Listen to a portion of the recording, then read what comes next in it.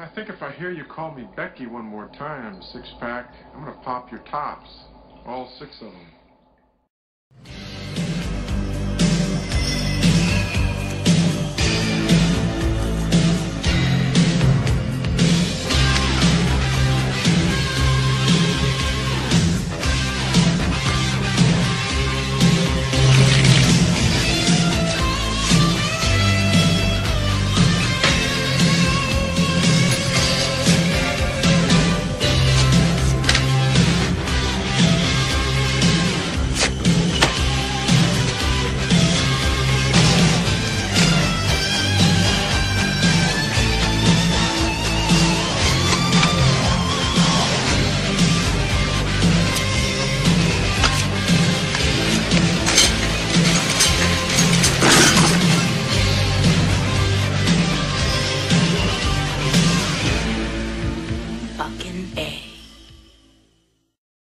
Friday, Fox presents a Halloween special. I need a really scary mask, like that one. Based on the bestsellers of R.L. Stine. I can't get it off me. Goosebumps, the haunted mask. His face.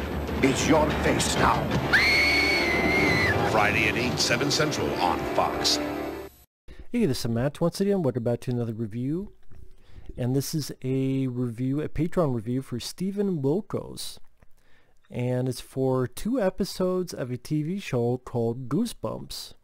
First off, thank you for joining me on the Patreon, man. Once again, Stephen Wilkos, I really appreciate it. Thank you to everyone who has done that.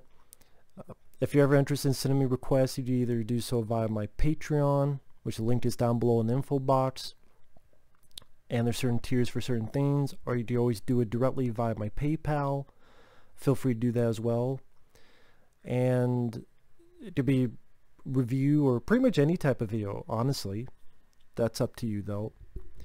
But again, Goosebumps, the TV show. I did not watch this growing up, but I've heard of the books. I remember reading some of the books way back in the day. I think when I was in middle school.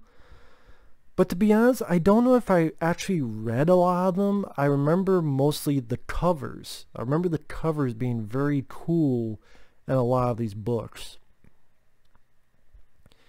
I know they made movies, but the trailers, I go, why is this like Jumanji or something? I mean, based on the trailers, you never get a sense of horror. Like I remember you would get a little bit. I mean, still a kid's book. And there was something else I read back in the day, and it's on the tip of my tongue. For some reason, I remember there were horror books for kids, but they were like really tiny books too. They were like that tall and thin, but then they were like creepy stories, and like every chapter, fuck, that's gonna bother me now. I can't even give you much detail. It's not Goosebumps, it's not Fear Street or any of that stuff. No, it was like a little book. It had like a bunch of different little stories in it, and fuck, I can't remember. That's gonna bother me now. It just popped in my head. But anyway. But I did not grow up with the Goosebumps TV show. But I did find these to watch. They were on Daily Motion. I was thinking, people like, how do you find stuff to watch? Believe me, if you go to Google and then you type in the name of the movie and you go to the option that says plus 20 minutes in the videos, there's a lot of stuff you can find. Again, like these are on Daily Motion, and actually the other one was on YouTube, because there's the Haunted Mask Part 1 and the Haunted Mask Part 2. Now both, I guess throughout the show, each episode was hosted by the author of Goosebumps, R.L. Stine. And I gotta say, he sucks ass as a host. He cannot host for shit. He's about as believable as...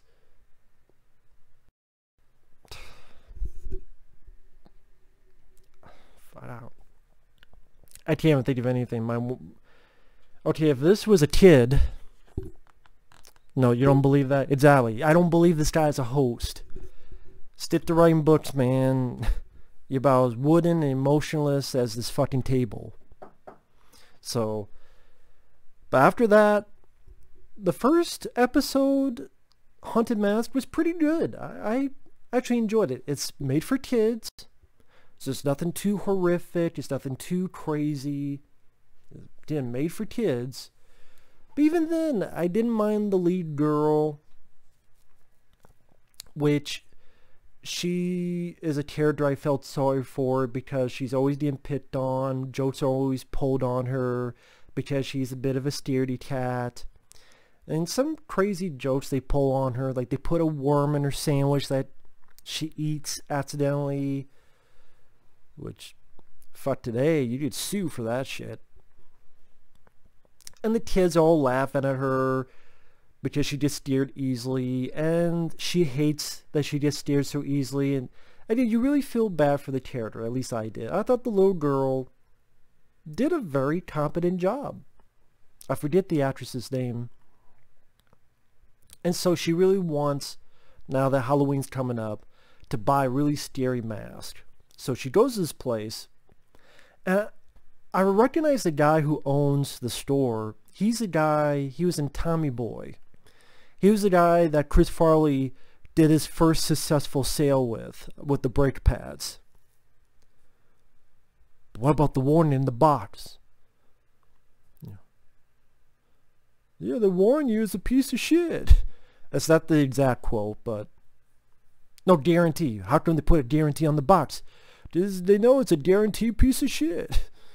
But again, that guy who Tommy Boy makes the first successful sale of Tommy Boy, it's the owner of the store. So it was okay. It's cool to see that guy. And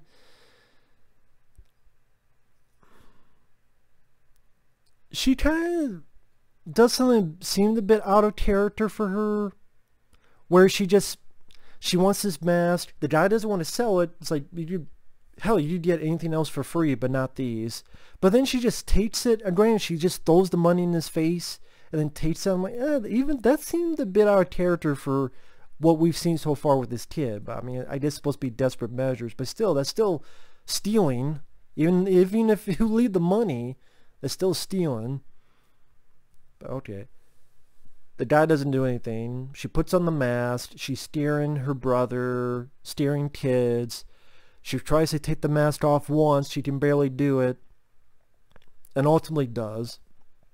For me, it'd be like, oh, fuck it. If I couldn't do it one time, I ain't putting the shit on again, but she does. And then starts steering people. Her friend is getting uneasy about her too. I like the look of the mask. I think it's a nice design of the mask.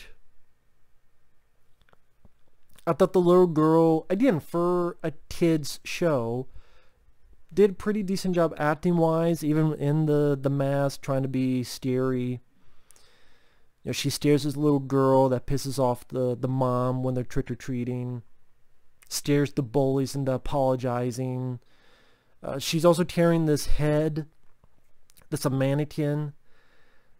And I'm like, if this was a boy in the future, she would become Al Snow. But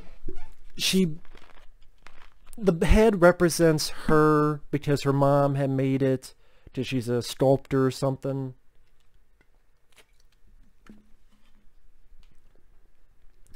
This is supposed to represent when she's tearing around, because sometimes it kind of talks to her. And so I just burying it, it's kind of like burying that part of herself. That's the symbolism. And all I'm thinking is, head, head, head. ECW, ECW. But she buries it. And then she gets back with her friend, but then she's like, no, let me take the mask off, and she can't. And the bottom's actually been melded to her skin, which I thought was a pretty interesting idea. And then she even looks in the mirror and is like, those aren't my eyes. So I thought it was only like 40-some minutes long and decently effective, where the whole message is appreciate who you are, appreciate what you've always had, don't change for others, don't give in to peer pressure or bullies. Things work out for the end, for the most part. Although it leaves itself a cliffhanger which is resolved apparently off screen, because then you have the sequel, The Haunted Mask 2, which I didn't care for as much as the first one. Maybe because the little girl does return. It's like, they say it's been a year. I believe it was the same actress. And she's in it, but she's not really the star of the episode. And they just have a throwaway. Just what happened in the cliffhanger was she got the mask off, but the little brother put the mask on. And then here they just explain offhandedly, oh, hey, you're lucky you only put that mask on once. So the main characters, her and her friend, return. The lead girl did learn her lesson, so I appreciate that. That's not, oh my gosh, she's going to do the same shit again. They didn't do that. I give credit to that. But instead, they've concentrated on the bullies for some reason. I'm like, these bullies were jerk-off assholes in The Haunted Mask 1. I don't give a shit about these two kids that now all of a sudden are friendly with the two main characters of the previous one. But now they're more the focus, which was a mistake. It's Halloween again. The mask rises again, but now it gets the store owner, while this old man mask, one of the bullies gets and puts on. And I didn't care for these kids being the leads, because again, they were the bullies in the previous one. I didn't give a shit about them, so I don't care what happens to this kid. He could be the kid from fucking Halloween 3 turned to bug. All I care. The mask he's wearing, I don't care for as much. It pretty much just turns him into an old man, always asking for water. Water, water.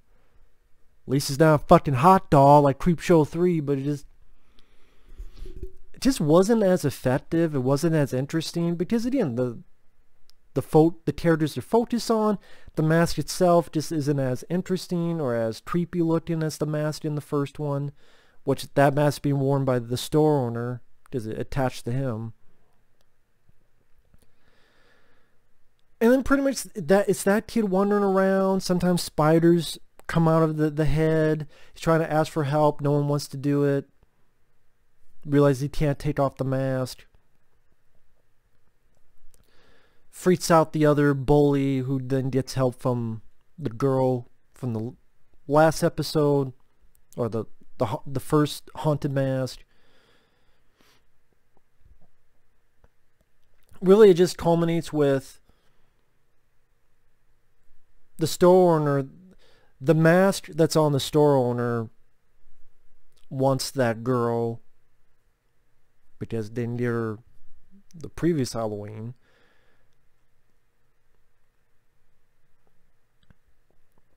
But the bully with the old man mask gets her out of the way. That was an act of love, which this is how you get the mask off in the previous one and this one. And so they're able to take the mask off again. So everything's fine, except the dog is taking one of the masks and buried it. I guess for Haunted Mask 3, which I don't think there was. So again, I thought the first episode actually was decently effective for kids, for, you know, telling its message, you know, accept yourself for who you are, don't change for others. Again, the look of the mask, the whole like bearing her old part with the mannequin head version of her. The lead girl's performance, her being the focus, feeling sorry for her because she's been picked on so much at the beginning. All that culminates in the first Haunted Mask being effective. I thought the second one, you honestly didn't need it. You honestly didn't need it. I mean, I guess that way, if you don't like the cliffhanger in Haunted Mask 1, don't worry, because it's fixed at Haunted Mask 2, so I guess there's that. It's just the mask gets buried, but whatever. By the fucking stupid dog. I mean, I can't really say much about the show because I did not grow up with the show. You guys can let me know what are your favorite episodes of the show, or what do you like with the show, or do you remember reading the books, or if there's some person that the fucking vague description I gave way back in the day, there's a series of books that were like this big and thin, but then they had like a bunch of little stories, and I can't remember that fucking thing. I can't even tell you where to begin, so don't worry about that. But overall, glad I watched it. At least the first Haunted Mask. Again, I enjoyed it. Second one, I thought it was much lower quality than the first one, but that's just me. But thank you once again, Stephen Wilkos, for the request. Thank you to everyone out there for watching. Take care, and we will see you in the next video. Later.